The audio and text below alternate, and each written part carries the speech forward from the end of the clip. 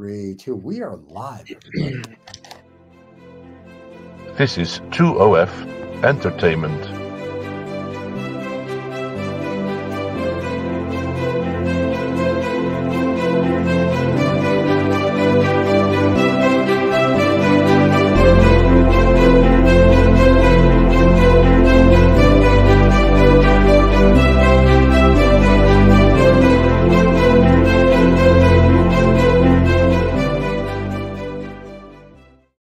Hey, we're here. Yeah, we're back. Who knew? Summer is kicking along yet, and still. I know. We're back. We're back. Well, today you have an interesting show. You're going to do it. You have a symposium talk. I don't even know what that word is. Yes. Word. Well, symposium's not like the symphony. It's a symposium. People do get them confused a little bit, but we'll talk about a sculpture symposium that actually I was involved in, and I'm going to bring in one of our other members of our group that was involved in the same thing. And we're going to show some sculpture that was built over the last 2 weeks. Cool. In a community, and how the community came together to help sponsor and support what we're doing. And it's a young city, and I don't know, just we'll bring Kevin in, and Kevin Quinlan will join us, and then There's Kevin. Well, then have a good shot. This is well above my pay grade, so you guys have a great show. I'll see you at the end. Pay grade, not good. Wish we had a pay grade. Yeah. Good morning, Kevin. Morning, Paul. Yeah, so it's a relaxing day. Do you get the van unpacked and get everything undone, put away? Oh, yes, and it was a gran travail, a big work. I had to unpack it twice. I know, it just there seems to be the setup is like multiple trips to get everything there. You build stuff, and so we're going to talk a little bit about the symposium, the sculpture symposium that our Prairie Sculptors had put on. You and I are both members, and our membership, a portion of our membership group participated in this. It was Sculptors in the Park. Can you tell us a little bit about how that came about? Like, this has been an ongoing thing for quite a while to get it to go. Well, a sculpture symposium, first we should explain what a symposium is. I think symposium comes from the Latin word symposia, which simply means the exchange of ideas. I think Aristotle and Plato talked about having symposiums, and they were just sitting around exchanging ideas. And that's what we do in a sculpture symposium. We work together as a group, but each of us works on our own individual pieces. And we can work a little larger than normal, because if you need somebody to help you lift something or move something, or even look at it and tell you what's not working well, you have the group of artists all around you ready to help. Yeah, I think that, and also being able to work larger and outdoors, and I think with our stuff anyway, in a sculpture sense, we can work on a larger format. And I think the other thing is you're realizing that we're going to go through and show some of the sculpture that we worked on. It's a very eclectic group. I mean, I don't think any one person creates sculpture the same way in our association that we have at the Prairie Sculptors. And I think when I think this symposia that we had, it's taken quite a while to put together. I mean, it was I think you said about 7 years. I think from to get the community involved and wanting something in their community. Can you tell us a little bit about the aspirations of Martensville? Now, Martensville is a young city just north of Saskatoon, about 15 minutes, and they have great vision. I mean, there's a great little community, and it's growing fast, and it's energized. What do they feel they're going to get for some public displayed art in their community? Well, with Martensville, I think they're looking to bring a little bit of art into their community, because as a young city, they really don't have much outside in terms of public art. There are a few pieces here and there, but they wanted to expand their collection. And Prairie Sculptors Association tries to have a sculpture symposium every 2 years ideally, but that doesn't always work out. Now, about 8 years ago, we were set up in North Battleford, having a very successful symposium there. And people from Martinsville, from council, came out to that symposium, looked and saw what we were doing and said, we have to do this in Martinsville, which of course is music to the ears of Prairie Sculptors people, because we're always looking for a host community. Unfortunately, we were committed at that time. I guess fortunately, unfortunately, I'm not sure what to say. We were committed to Manitou Beach, and we were going to Manitou Beach and having a sculpture symposium there. And that was great. They had a good facility. It was right by the lake, so you could work and get really hot and then go for a swim and go back to work. So Manitou Beach was great. And we did symposia there every 2 years. And it ended up 6 years later, we still had not gone to Martinsville. So Martinsville, people on council started to talk to me again and say, when are we going to do the symposium? So last year, I wrote up a little proposal on, what we could do for the community and what the community could do for us and how we could partner on a symposium. So, with a lot of meetings and a lot of discussion and a lot of probably voting on their part, Martinsville came through and said, yes, they would like to partner on the symposium. They provided some funding for us because, of course, doing big sculptures like this and taking 2 weeks out of your life and working every day, that takes a little bit of funding. And Martinsville provided that, and we provided the sculptures. I'm going to get Stephen to start up our first image here, and we'll there's a graphic. And so they worked on, Martinsville actually put the graphics together. They said they wanted to control the brand. And we stepped back and said, perfect. We didn't have to do, we did our social media promotions and things. And we talked, regularly with people. So here's kind of the opening gate to our community that we had created over 2 weeks. Yeah, they provided structured tents in a compounded area that was secured with a fence, and we had great sponsors. I mean, there was amazing sponsors. We had Liquid Air, who gave a lot of the welders the tools that they needed to do the welding and grinding with, and go through. I think they're all on the sign there. Martinsville themselves were one of the big sponsors, and realizing that these things take a lot of effort. I mean, to coordinate this thing, I think our compound, we actually had a large generator brought in.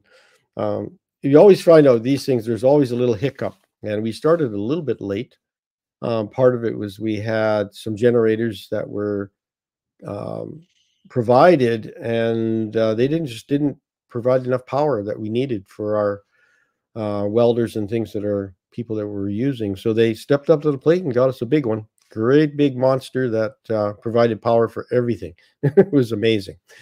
So it's great when you work with community that really are committed to a lot of the things that we needed to produce these products with.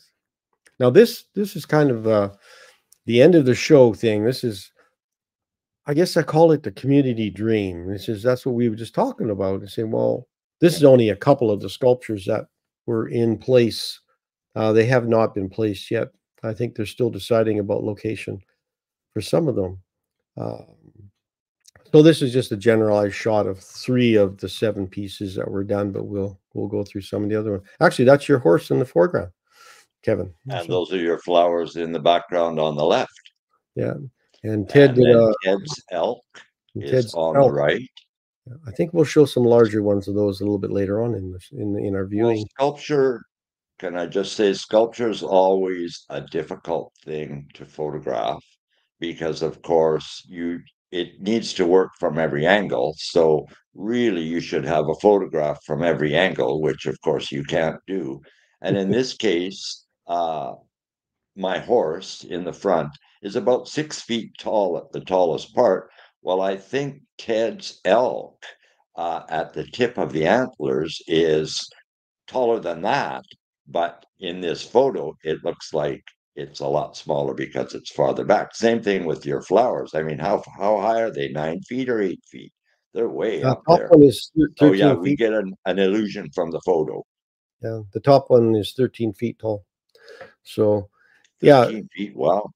yeah, it's 13 feet high. That one, the Magic 13. Yes. Yeah, Ted's is quite a large piece of the elk. Will show some of that. Is it's something that's quite beautiful as to how these things. So now, when we were working together, a lot of times, you're like you said, you're helping each other. I mean, I couldn't lift that. After a while, my arms got tired lifting that large flower up and down till I got it corrected and secured. And so you need help from people. We had hired a gentleman to help us throughout the symposia. And he kind of went around and helped everybody a little bit. And I think we're really grateful that we did that, because we all chipped in and made it so that we believe that everybody should be paid. I think that's really what it comes down to as well. And I think everybody did get a little stipend. I mean, we didn't make a fortune doing these things, because like you said, I don't know how many trips we each made back and forth between the cities, just our gas and fuel bills, and support of the local community, whether you're at their restaurants or you're, doing those things. So it works both ways. And actually, we've had a number of restaurant people come out to look at what we did on a regular basis. So some of our sponsors, and they brought their kids and family with them as well. So now this was an interesting piece. I mean, this is a glyph that was created. I think understanding that a lot of times this was supposed to be funded, and it was part of our grant submission that we did not get. And we had to go down a different road. You don't get everything you ask for. And so you always have to say, we're still going to do it, but we just got to figure out how we're going to do it. And fortunately, the community was able to secure a grant so we could pay for the concrete and get all the structures done. But this was a collaborative piece with the high school students, grade 11 and grade 12 students in their art class. And I really want to thank Lee Fuller, who's one of our members, for orchestrating this. This was one of his dreams that he has been working on for a number of years, wanting to do this. And can you speak to this a bit about the glyph, your thoughts on it? Well, the glyph was an interesting project. What Lee wanted to do was somehow collaborate with the community on a large piece of sculpture. And it's a difficult thing for somebody to just sort of parachute in who's never done sculpture and to try to contribute to a big piece. So you can't really expect that. So what Lee did was he approached the high school and notably the high school art teacher to ask if the students would create small sculptural pieces that could then be incorporated into the glyph. So this is what you see on the surface of the glyph. Each one of those indentations is a student work. And, they are various subjects. It's whatever the students decided they wanted to show as their mark. It's like the ancient petroglyphs, whoever put in to show who they were and how they lived. And I think this glyph shows that just in a modern context. So the students did all of the small pieces in plaster. Some were done in, oh, shoot, what was it we cast in, Paul? Anyways, the different pieces, we had to touch them up a little bit so that they would fit. Then you can see on the right-hand side, there is a wooden form there. And inside the wooden form, we glued the plaster sculptures of the students, then put the form together. Then a cement truck came in, filled it up. And after 4 days, we pulled off the mold. We had some problems with the student pieces coming away from the walls of the mold. So we had to take those out kind of one at a time, but they came out nicely. Then after that, we cleaned it up, and another concrete worker came in and did that nice smooth surface for us on the top. He kind of appeared out of nowhere and volunteered. And I was thinking that we probably had 30 different people working on this piece. And this piece is going to last a long time. It's concrete and no one will be moving it. There's rebar reinforcement in it. It was done very, very nicely. And I'm sure when the students show up in September, they're going to be very glad to see their work. The only problem we had was that none of the students were there on the day that we unveiled it. And that would have been nice, but they'll be back in September, and they'll see it. It's right in front of their school. Yeah, things just appear over the summer. Poof, there they are. Yeah. Yeah, it's nice to have their involvement. I think Lee had mentioned that actually one of the mother and one of the children that had worked on here, a young girl, I won't say children, and she had produced a piece of work. And she saw it in there, and she was, was very, very drawn to it. And she was telling the story about it, that it was a symbol of a bear, and that she had put in there, and she had done that for her grandmother. Well, her grandmother had just passed away on July 1st. And so it means something really special to her that she actually had a piece of her grandmother placed in this in glyph. So I'm going to be interesting to hear the story from each of the children that had worked on it at the time, as to how they feel about it in a year's time, about being a part of this. I think there's also a space for another one in another year somewhere down the road. They might be able to put one in one of the other medians there that could be worked on. It's a lot of work. And we really naively went into this thing thinking, oh, well, this will be just cakewalk, we'll just stick those things on and everything will just pour the cement. Not so, right? I think there's really understanding that kids really need to know that, with the undercut that can happen with a mold, and you've got to keep everything so that it can pop off cleanly. So you got the detail surprisingly was kept, some stuff had quite a bit of detail in them, and it actually showed up quite good. I was quite surprised that it didn't just fill in, just in kind of muddied water, just fill in the whole thing. But I think generally, it'll be quite well received, and I would thank everybody who was involved in that for sure.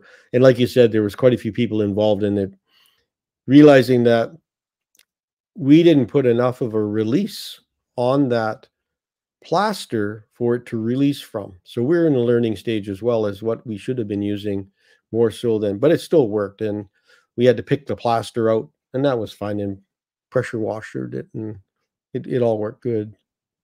So now we just get into a bit of some of the sculpture that was done here. The one is on the left here is a goose. It's quite large, done by James Corpin. It's on the evening of the finale, and I thought the light looked just pretty nice.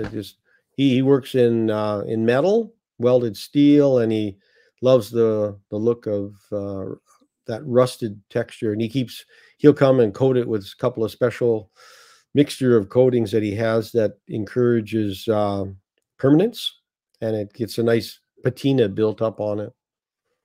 Can you talk about Lori Afseth has a piece on the right. Can you talk a little bit about Lori's piece of work there? I love the rings. Well, I'll talk about both a little bit. Lori's piece is made from the steel tires from the old horse and wagon. So he has, I think, 3 of those are actual tires. There are 2 others that are some different kind of wheel. I'm not exactly sure what they are. It actually came out of a tractor wheel that was cut back. Oh, is that what it rim. was? There's a tractor rim, a tire rim from a large tractor. So wagon wheels and tractor tire rims. Yes. And he's been saving these for a long time. He had a collection of chains, big, thick chains that are as thick around as your wrist. And he has some chain tensioners built in there, some of those orange pieces. He has giant hooks. And now I hate to paraphrase this because Laurie had the best explanation on why his piece was it symbolized life and the meaning of life. And he talked about life being circular because everything comes back around. So the circles in this symbolize that.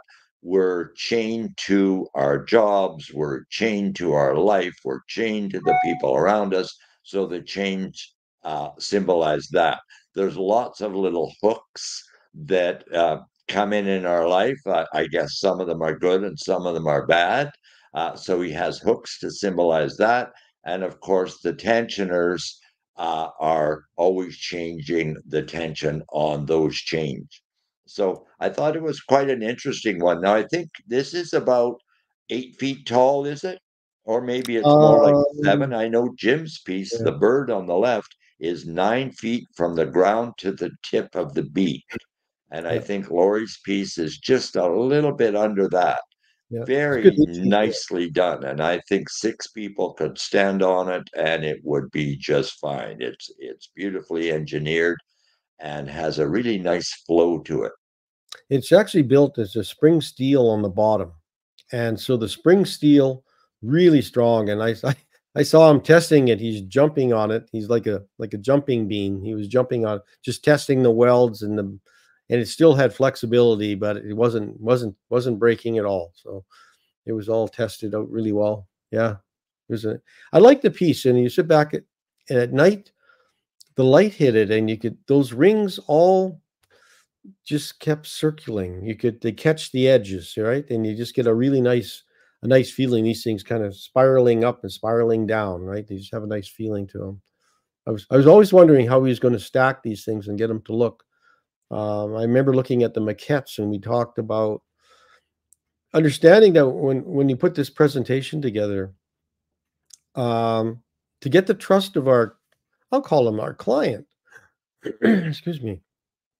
You had to tell them, what are you going to do? Like, what are you going to make? Well, just trust us? No. I said, well, we should show them what we're going to do.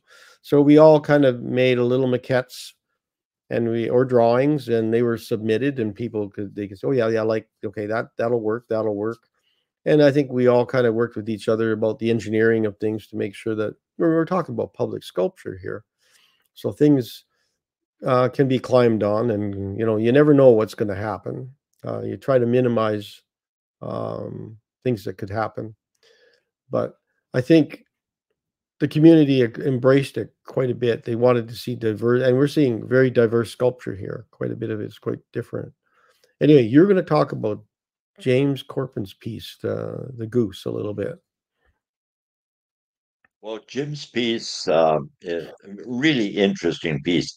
Jim is the guy who first got me working in straight steel for my large sculptures, and I was kind of inspired by what he does. Now, these pieces are the flat pieces of metal where shapes are cut out of the flat piece through probably a hydrojet process. They're called a skeleton. And Yeah, they're called skeletons when they're done. Yeah, skeletons, and yeah, they're the leftovers. So the industry takes out all the pieces they need, and they have this big skeleton. The was probably a 4 by 8 sheet of metal, and then they're all the negative shapes. So he takes those and then cuts them into the shapes that will work for his piece, and then puts them together in a sort of realist abstract kind of a method.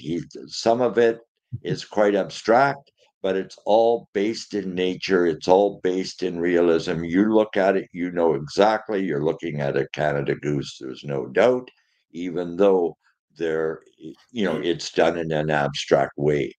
And to me, I kind of learn a little bit from Jim each time because it's not only what he does in the sculpture, but it's what he doesn't do. He makes sure that he doesn't overwork it. Like you look at the head on this piece, he's left that almost as a two-dimensional line drawing done in steel.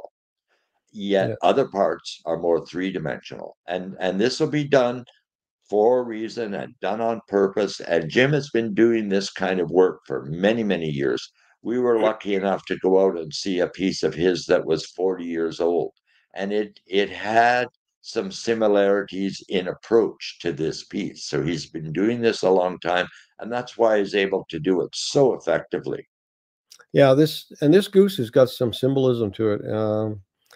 Uh, it's it's it's a sister goose that he did, I think 2015 or somewhere in there in Valdivia, Chile, and he did a Canada goose there facing north, and this goose will be facing south. So Valdivia and Martinsville are now becoming sister cities between the two geese. So Canada geese going north, Canada geese going south.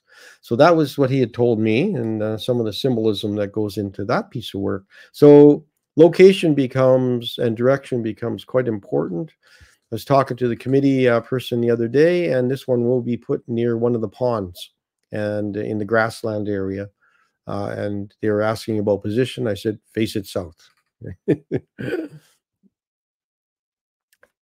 This one I thought is Ted Ushin's work.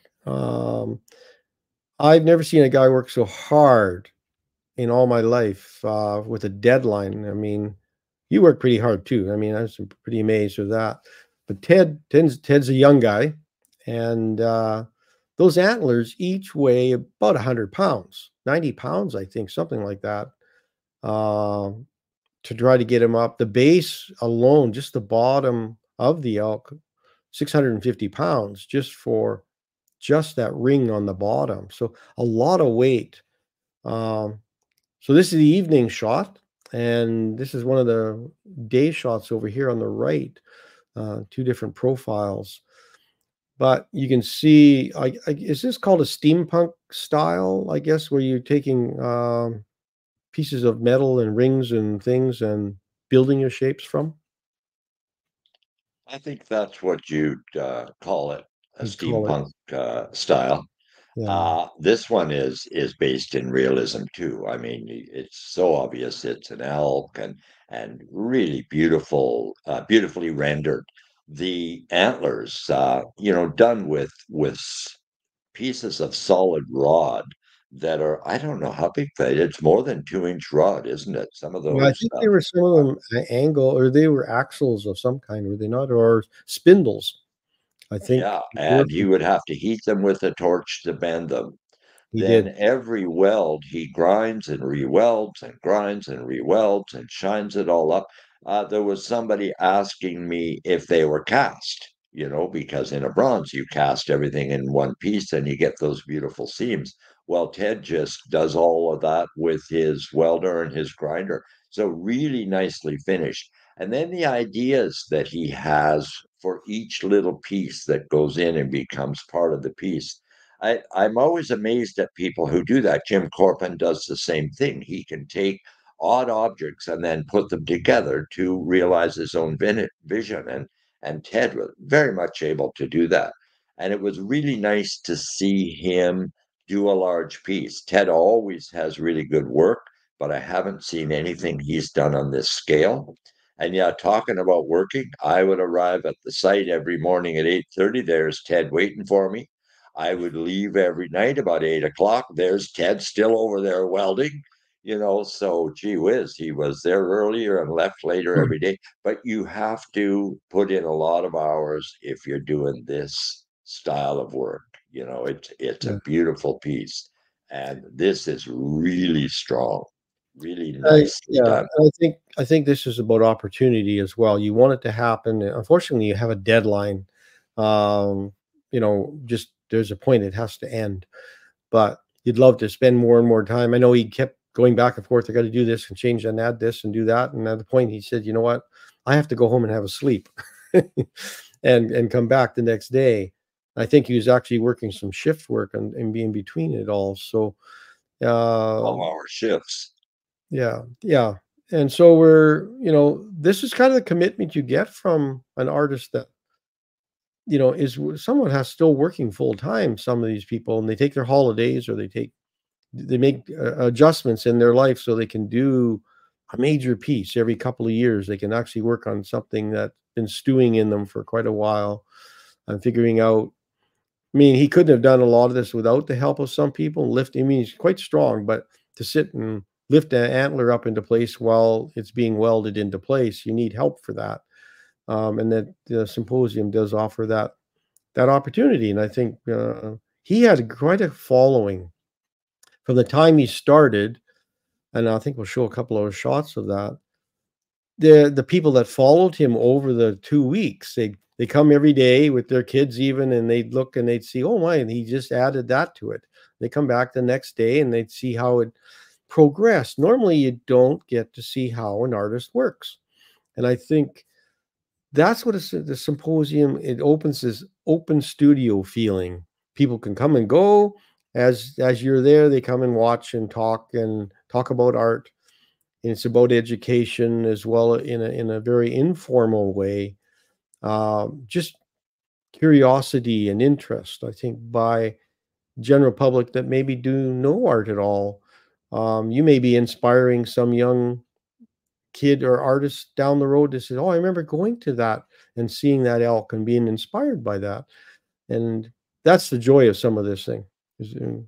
What do you think on some of that? Am I somewhat correct?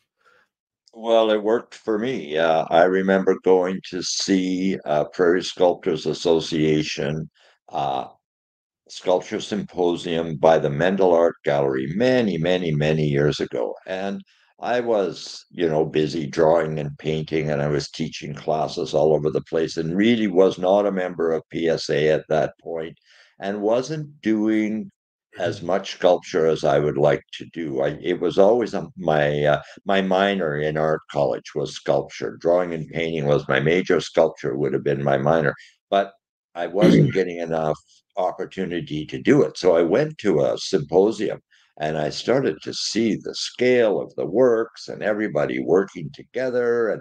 And I thought, I need to do that.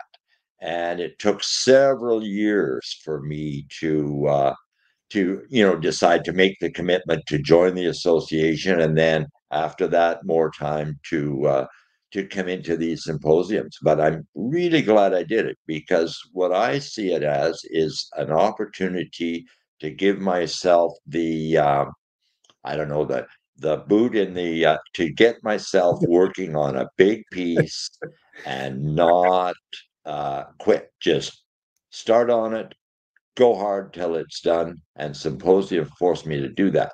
And that way I work bigger than I normally would, stronger than I normally would, and have a good time with all my artist friends. It's really good. I think one of the things we have in our group, you were talking about the eclectic quality of the sculptures. Like, everybody's working totally different styles. And I think it's because we let each person have their own autonomy. No one comes in and is teaching a class or anything. We don't feel we have to conform to a standard. Everybody does what they do, but we just want them to do it well. And we want it to be strong enough to be in the public domain. And we're ready to help each other do that. And it's really worked. So just seeing this symposium got me doing symposiums years later, and I can't be the only one. I think Yeah. a lot of people go through and they're inspired by what they see. Yeah, and I see a lot of other people. I think we've got a couple of maybe potentially new members coming out because they came out to see what we're doing.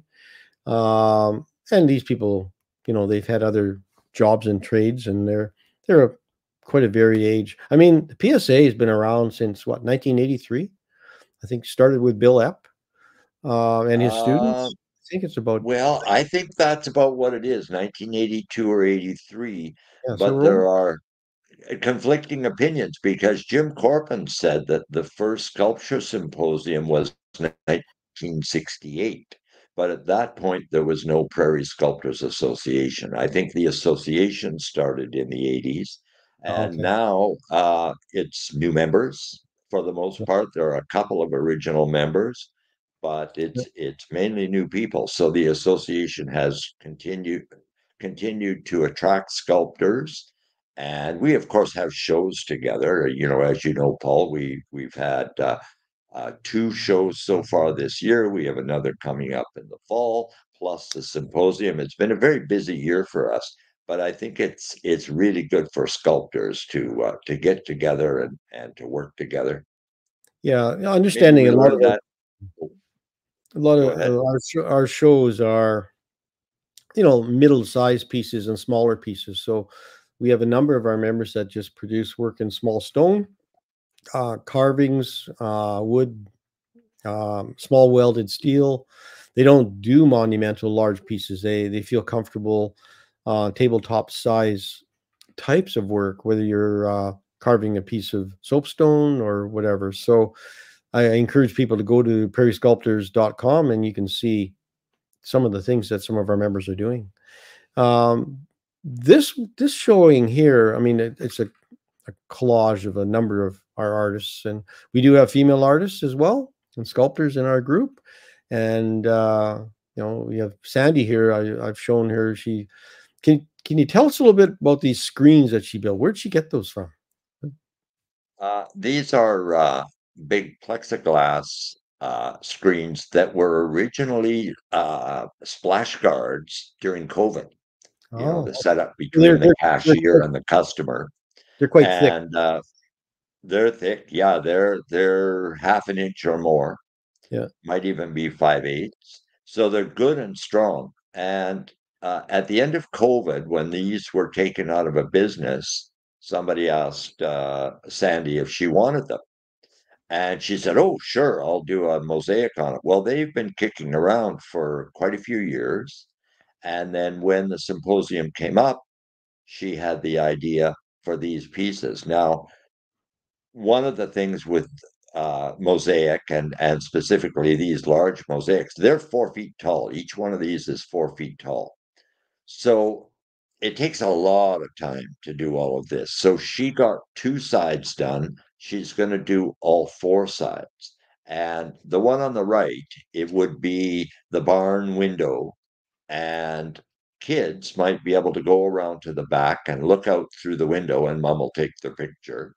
Underneath that, unfortunately, it doesn't show real well in the picture, but underneath the bottom 2 window frames are actually done with small little mirror tiles, and each one is placed at a slightly different angle so that as you walk along, some of the mirrors catch reflections and some don't. So it kind of sparkles. So that works real well. And then her plan for the other side is to do the front end of a Volkswagen van so that the kids will be looking out of the window of the van. Now, on the left is the cow. The cow is pretty well complete. There's one flower she has complete, but the rest of the negative space is going to be full of sunflowers. So it's going to be a cow in a field of sunflowers. And then on the other side, she's going to a more design oriented approach. She's going to have some mandala type circles. She's going to have some paisley shapes and who knows what else. I think that's the one where she's going wild and abstract. I just So like I this said, one though, at this point is unfinished, so she's had to take them back to the studio. She'll finish them, then take them back to the community. yeah, that's what I'm saying. Showing the diversity of our members. I mean, down on the bottom left, you see Lori Afseth working on those circle rings, and there's been in the middle James Corpin. Actually, an early shot of just looking at the iron that on a table before he builds the goose. He's trying to build a body for that, and Ray Keeley on the right, who's carving a wolf, who actually was part of the symposium, but he's a member, and he just brought and decided he's going to start carving with us throughout the weeks, and it was great. He had a great response from the people. They love seeing the progress, especially in wood. You can move it fairly quickly, and pretty soon the people say, "Is that it's a wolf?" Then I think he added a little cub, a little wolf here later on. This is an early stage one, but yeah, it was well received. Oh, Ray was interesting because he said all the way through, "Oh no, I won't have time to be part of the symposium. Oh, I can't do that. I'm too busy." But once we were all set up, he just saw all the action and just couldn't stand it. So he went and got this huge piece of wood, which I tried to help him put into his truck. I mean, we got it in, but it's heavy. Anyway, he brought it and he was there every day carving. So for a guy who wasn't part of the symposium, he put in more hours than most of us. So very interesting. And Ray is a pretty successful artist who's been around for a lot of years, and whatever he does turns out really well. He does a lot of painting and a lot of sculpture, and just great to work with. And it was interesting watching him working on a carving. To me, a carving is the whole thought process that goes into a carving is just backwards for me. And I can't think that way. So I always look at carvers with envy, and how do they do that? And to Yeah. him, though, he just keeps going until he finds what he wants. Yeah, it's very subtractive, and you are very additive in That's right. your process. There's another couple of pieces here. Ellery Russell on the left, who did this abstracted, I'll call it, it was Wow. made of cloud, made out of, it was multicolored and made out of rod, iron, like iron rod. It was, the project is, Steel rod. it's steel rod, and it's an overwhelming project. I mean, to see it, it's so different than all the other conformed sculpture that has a defined shape. This cloud is different. It's just, it's trying to accept different sculpture, like really accept it for what it is. And you have to step back from it and open your mind up and say, how does she see this? Where does this go? This is supposed to be elevated when it's complete, except it needs to be elevated 8 or 10 feet in the air.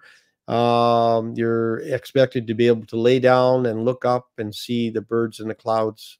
And she's got some laser cut birds that she's put into place that are suspended from the cloud.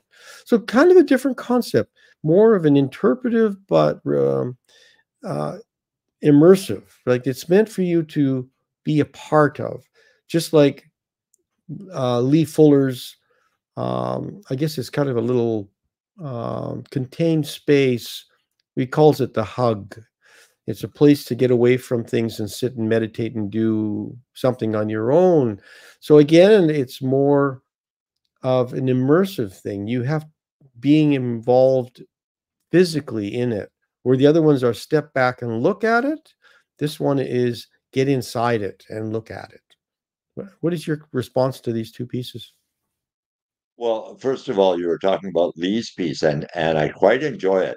If you go in and stand in there, I'm not sure you can probably just look over the highest point. So I don't know how tall this is. Is it 6 feet tall? I Maybe think about it must six, be about that.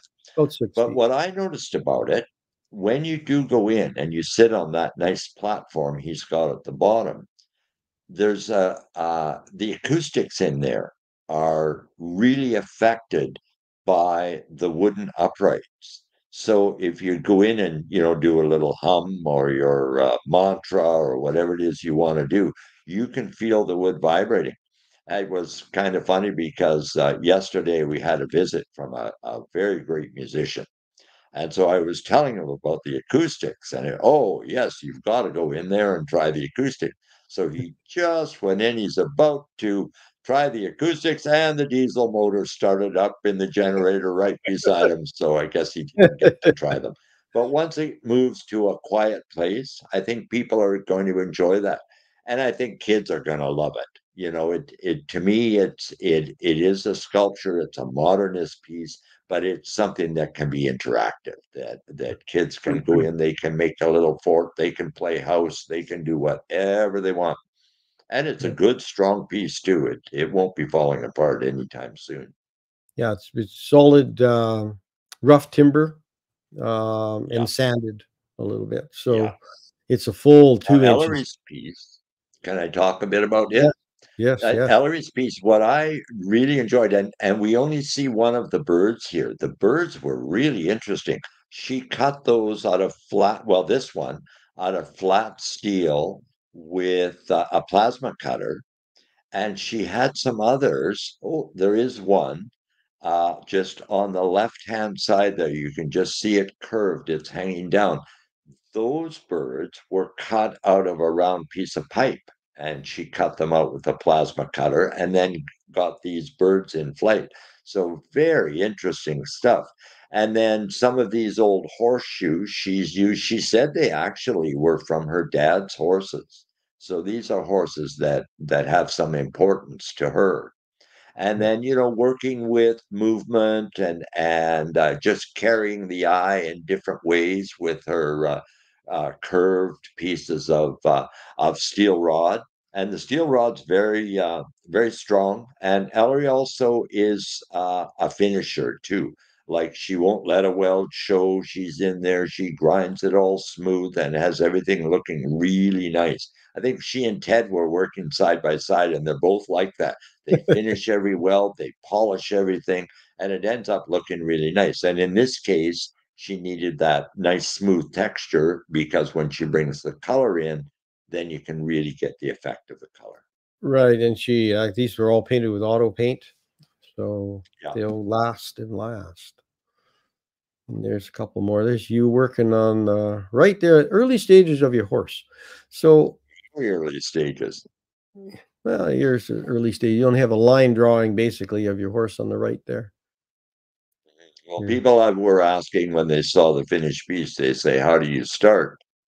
And I don't know. I guess it's just starting with basically a sawhorse, and then just keep adding pieces till it looks like a real horse. Right. Yeah, for sure. And Ted's there. There's Ted. He's got a apron put around the base because of all the weld that drops off.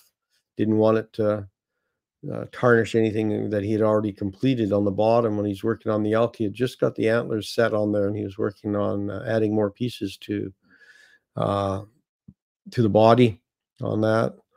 And there's some of my sculpture in the middle. I work with the um, recycled car parts and fenders and bumpers, and I kind of create. This one was called a monomer bouquet, which is a plastic presence. It's sort of an environmental response. A lot of these bumpers were actually destined for disposal in our landfill. So, I mean, they do crunch them up and send them to the States as well. But initially, they were a lot of plastic in our soils. So I thought, well, what else grows from a soil if you got lots of plastic, but plastic flowers? So these were actually made from everything. So right from a bumper. So you literally have to cut them apart, and it was like filleting a fish at times to create these, and then you restructure them so they can stand tall. The middle one's about 13 feet high, and the other ones are about 8 or 9 feet. So it's just a nice, colorful collection of pieces. The pipe is actually from chain link fencing, and I was very fortunate to have a sponsor, Nordic Fence, that they gave me a 32-foot gate that they cut apart for me, and they gave me some long pieces to work with. And so my costs were mostly just my time. So it was great to have a full piece that was made with recycled materials. So that's kind of it was a fun project, and you never really see it until you put the paint on it. And when the paint you paint her up, and she just pops and looks kind of fun. I noticed in the finale, a lot of the kids were getting their pictures taken in front of it and different things, and that makes me feel good when kids can really embrace. When you stand underneath a 13-foot flower, even as an adult, I think it brings you back to your childhood a little bit. Just gives you a little bit of that fun back in your life, and that's sort of where this is about in my piece. You have some comments on any of the things here that Well, just talking about your piece, Paul, what I think your real skill is here. I mean, there's a lot of skill that's shown, but the real skill is to be able to suggest the flower, create the flower, make me see more than you're actually giving me, because you're doing this with just the amount of plastic that you need. None. I don't want to say it's minimalism, although there's a minimalist approach. You're very careful in what you put in, and careful with what you don't put in. So I think the designs are really good, and design is such an important part of element and or of any art. You know, it's a really important thing, and you have a lot of experience with this, and it shows. And to be able to take something that's a fairly simple form that just speaks volumes, and you've been able to do that. I'm looking at the photo here, though, on my computer, and I'm a little sad that the colors are not as bright as they really are when you see it outside, because your colors are just bright and strong. And in the photo, there you don't really get as much of a feel of the color, you know. I think Mm. also what I like to do was to go and just kind of stand in the middle of the flowers and look up. And I noticed the kids doing that, sort of walking around and in between and Mm. really, really enjoying it. It's kind of Alice in Wonderland, like you kind of, Yeah. you get it like that. But, you know, symposiums like the one in Manitou we had 2 years ago, I was able to use that as my R&D to develop how was I going to create these pieces. So that was the earliest 2 years ago. I was just, how do you bend and fold and twist and move, and what can you create from a bumper and a fender to create something else? Because the people come, they don't know what it's made out of, other than they see this great big pile of inventory that I have behind me most of the time, bumpers to work from. They go, how do you make that from that? So that that makes it feel good when you can't figure out where it came from, the substrate. You figure you've made it, especially in recycled materials. So where Ted's, you can sort of look at, oh, that gear is from a certain type of tractor, and that one was from so and so, and different things. Yet auto body guys will come and look at this, and they'll say they'll know what kind of car that came from or where that part came from. Anyway, they're kind of fun. You gotta kind of move along. So at the end of everything, you like a little bit of celebration. You mean you've worked hard for 10, 12 days building a piece.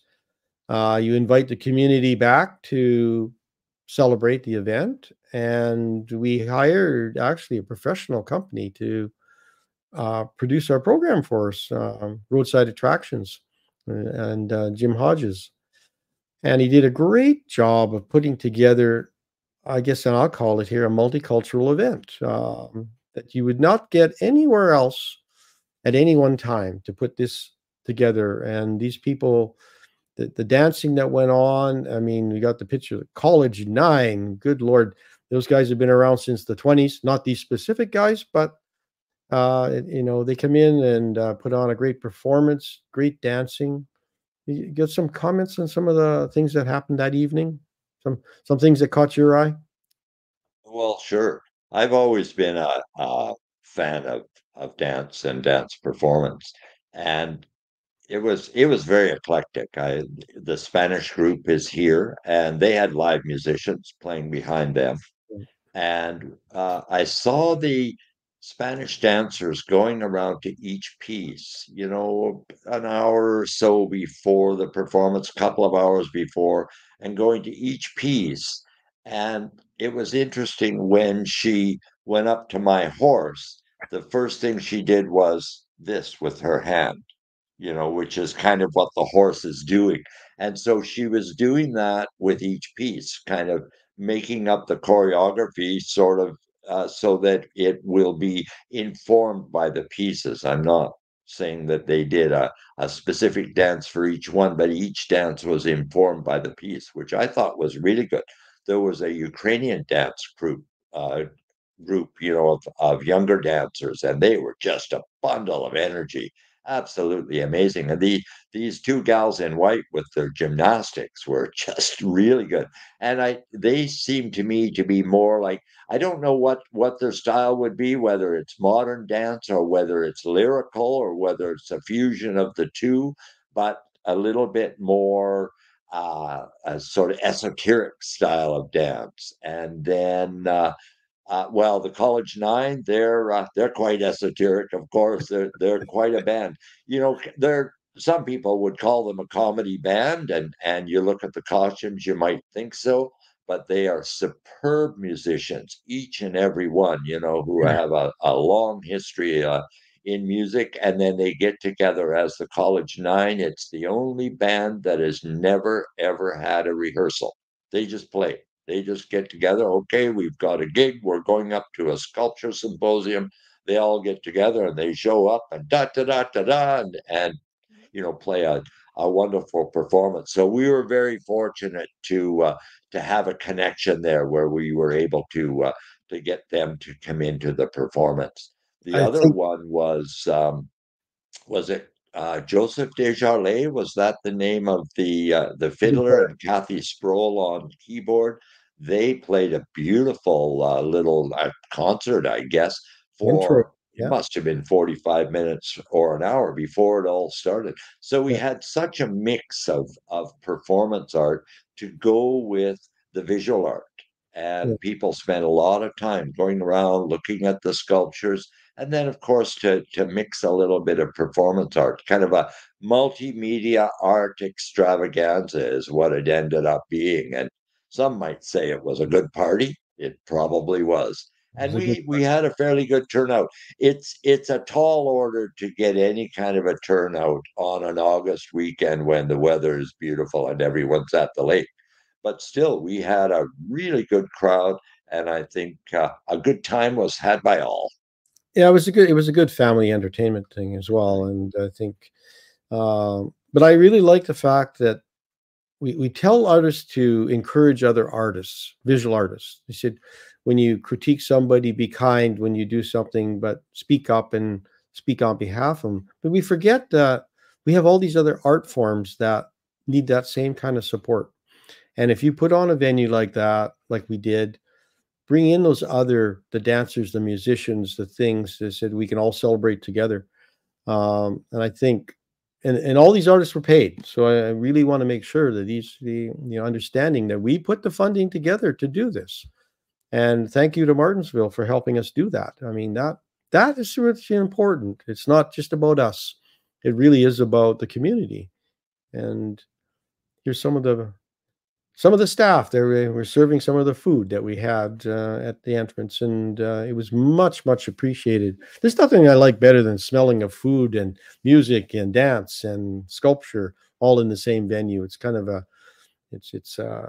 it kind of livens things up when you have you've added that smell as well to the flavor of the night. Yeah. Snacks. You say staff or staff. None of those were staff. Every one No, I of know. these Yeah. people are volunteers, and Volunteers. they came out to help us. They knew that we wanted to make it a successful event, so they came out, set up this little barbecue stand, and it was really great. But volunteer labor in this part, and from the community. Right. And I do want to mention that, we really appreciated Jamie Martins, and she's the, what is her stat? Her mayor. Deputy She's the deputy mayor who really stepped up to the plate and helped us really put this on. We had people coming in daily, giving us coffee and bringing us muffins and food and feeding us and making us feel good. So that's really a nice part of the community. And make sure we had enough water because we needed to hydrate. It was hot, hot, hot while we were working. And we really want to say thank you to a lot of those people. This is just, I had to put this up to say this, the thank you to the poster that went out for the finale, but all the people that were involved, the sponsors are on this sheet as well for our little bit of a disclaimer. Now, what was the event with this little girl with the light? That was what was that program? The Witches? What was that? Well, this was kind of the wizard with the light. It made me think of the old Led Zeppelin album cover where they have the wizard with the light. And now, isn't that out of the tarot cards? It's one of the Right. characters out of the tarot. But anyway, the wizard came out and went around to each of the sculptures with the light, and then there were three dancer performers behind her, and I don't know, they were playing, I don't know if it's a game, but it's like the old game. The Brits call it British Bulldog, and we call it red light, green light, where as long as the principal person is looking away, the other people can move at will. And these three dancers were doing the weirdest stuff. And as soon as she turned to look, they would all stop. So it was kind of like red light, green light. So it was very interesting to watch them go around it. You know, the guys behind are doing their antics, and they were in these strange metallic costumes that I know our producer was saying those costumes, they went way over the top with the costumes. They spent all this time making these wonderful costumes. And then at the once they had gone around to each piece with the lantern, then the three dancers did a performance. And it was really interesting because it was, I don't know, would you call it hip hop dance? Would you call it break dance? I think it's a combination of the two. But then we also had, you know, a belly dance, a troupe that's doing ancient dances that go back 5,000 years. And then we've got hip hop and break dance and everything in between. So I thought that was interesting. And it speaks to the eclectic quality of the artwork too, because we have some more traditional styles and we have some more modern styles, and that was reflected in the dance. Yeah. Let me just kind of end it on this one. There's our photographer. We actually had John Prairie photograph and videotape throughout our symposium, and there will be a video available one day. We'll get it all edited and put together for this event. But I do encourage anybody who wants to reach out to the Prairie Sculptors, just come through our website, prairiesculptors.com. And we had I think we've pretty well covered it. I mean, I had a great time. I was tired, but it was my rest. But now I have to have a regular work to be a rest from that work. So I was just, it's good to change pace. And it was a great opportunity to produce some larger work. And I was tired on day 2. It's I kept reminding myself it's a marathon, not a sprint. Keep going, because when you try and do all that in 2 weeks, it's physically very demanding, but it's worth it. The one thing I didn't, the one thing I didn't mention is that in this symposium, the work stays in the community for 3 years as part of our agreement. Make sure when you do these things that you have a contract with the community, so everybody knows what is expected during and at the conclusion of it. And so the community now is going to choose which ones they want, where they want to put it, the location. So I guess the locations are going to be somewhat spread out, not all in one space right now. So it'd be relative to the sculpture as to where it goes. So they still have a question mark about where they're going to put your horse. Maybe they should put it out by the horse racing track or somewhere. I think if only they had a horse racing track. I know. You'll be in front of the hockey arena. I know it. Yeah, that's right. They can practice shooting pucks at it. It's pretty strong. I don't think that horse will be breaking anytime soon. I don't know how many pieces of steel. I think the horse should be here where I live, because that's the proper place for it. Number one. We'll have to put wheels on them and drag them down there on our car. There you go. We have got Nunzio and Rocco. They can come up from the city and they'll bring the horse. It'll be nice. Very good. Sounds good to me. There you go. Gentlemen, this was wonderful and fascinating, and hopefully all the fans enjoyed it as well. Don't forget to leave your comments below, and we'll have the links to the symposium below as well as a definition for the people that came in late, so they'll know what a symposium is. And then we'll go from there. And don't forget to subscribe and like, and we'll see everybody next week. Thank you, gentlemen, very much. Have a great day. You have a great week. Cheers, everybody.